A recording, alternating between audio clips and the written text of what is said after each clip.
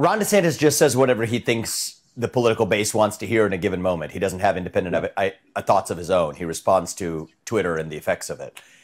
So I don't know what Ron DeSantis thinks. I just know what comes out of his mouth reflects what he thinks is going to achieve that dopamine hit in getting a Twitter trend. He is someone who, like you, has put the sort of fight against so-called corporate wokeness on the front burner. He's fighting this battle with Disney right now in Florida. If that is kind of at the center of both of your campaigns, why should people opt for you or take a closer look at you versus, a popular two-term governor in Florida? So the popular two-term governor in Florida has been good as an executor in certain respects. Not as good as he would make it out to be, but I think that's a separate discussion for another day.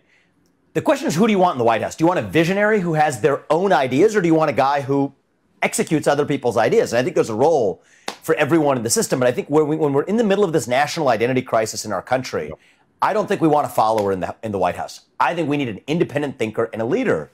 And the case I make for effectiveness, too, is that Ron DeSantis is like a billiard ball. You hit him in a given direction, he'll go in that direction. But he doesn't know why he's heading in that direction. He's not the one doing the aiming, and that results in loss of effectiveness. So let's just take the Disney thing, for example. What he says he's doing, it's laughable, is that he's rolling back the special protections that Disney shouldn't have been given in the first place. I agree with that. I don't like crony capitalism. I don't like special forms of corporate protections that are the product of lobbying.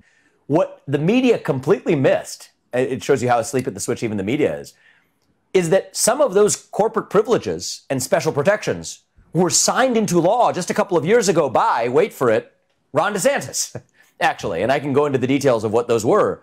Those included exemptions from the political anti-discrimination statute that he passed. There was a special exemption if you own a theme park more than 25 acres in the state of Florida. That was signed by Governor Ron DeSantis.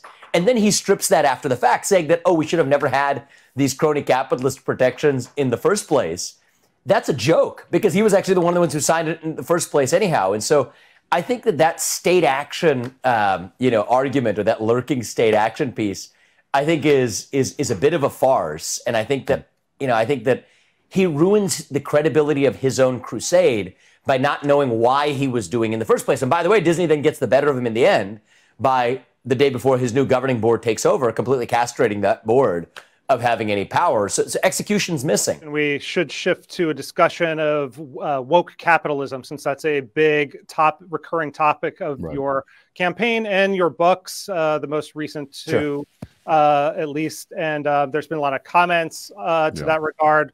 One here says, just FYI, I'm not voting for anyone whose platform includes waging a war with wokeism, because your idea is essentially based off censoring other speech. Wrong. Dead wrong. Dead wrong. I mean, I can kind of speak to that concern a little bit, and you can respond to this, because I live in Ron DeSantis's Florida, and I've watched him advance things like the Stop Woke Act. That's his attempt to stop wokeness from encroaching into the schools and into corporate America.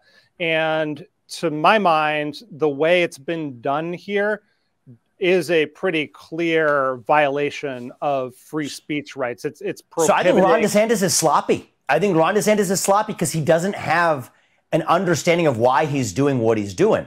I think that, and it's a shame that he has screwed this up in many ways that have folks like yourselves, maybe in person who asked that question, understandably irritated when somebody says they're fighting wokeness. First of all, that's how I'm labeled. I never actually say that I'm waging a war on wokeness. I say I'm on a crusade to revive a missing national identity. Those are different things. That's what's me versus Ron DeSantis is different.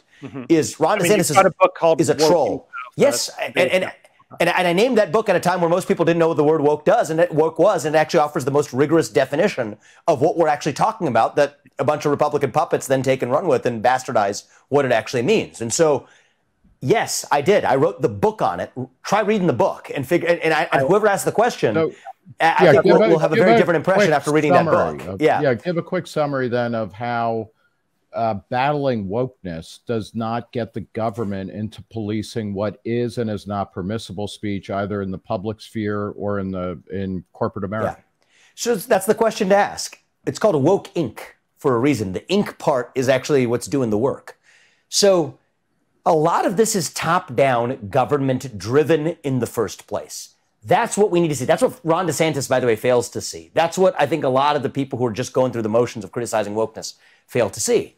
Let's talk about woke capitalism, ESG movement. That's not the free market. That's an illusion. Don't fall for the trick. That is not the invisible hand of the free market. That is the invisible fist of government, which should make every libertarian's blood boil. So do not, they are trying to use your language back against you. And I say your, I mean, a strong libertarian instincts used to call myself one not that long ago. Right. They're weaponizing the language to dupe you into thinking that this is the evidence of the free market when in fact it's lurking state action the entire time. I also tell conservatives, I coach them, stop talking about big tech censorship. It's not.